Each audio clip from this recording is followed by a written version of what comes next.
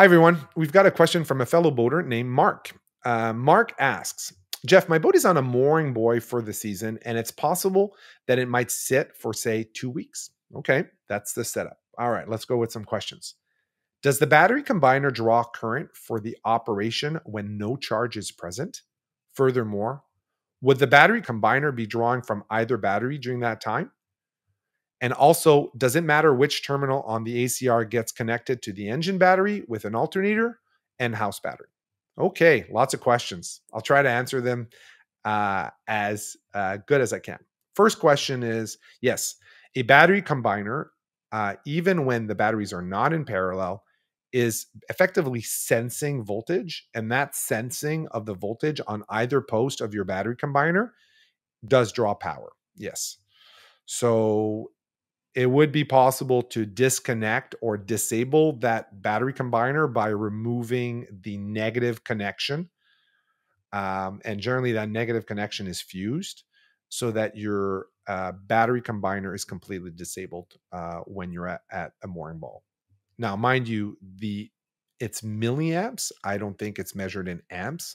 It's very small draw, but small draws do add up considering it's 24 hours a day, 7 days a week, especially on a mooring ball where you have no ability to recharge your batteries from Shorepower.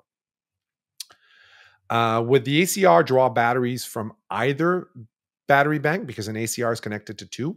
I don't know, to be honest. I think at that point, it's probably choosing one of the two that would allow the battery combiner to work. Because as we know, battery combiners really are, in most cases, not all cases, but most of them are bidirectional. And so I would think that the battery combiner is going to be looking at battery voltage from both, because even if one battery is not dead, but pretty empty, the battery combiner still works. So based on evidence of behavior, I would say that it's sensing from or taking power from either, is what I would guess. Also, does it matter which terminal the ACR gets connected to?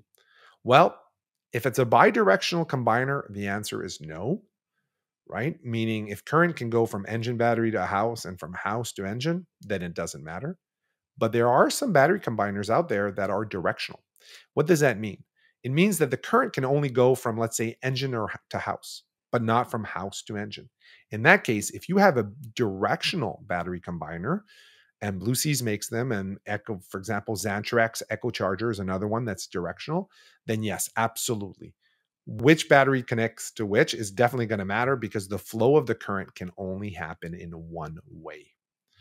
And so that's basically a little recap on battery combiners. Thanks, Mark, for asking, and thanks all of you for tuning in. I appreciate it.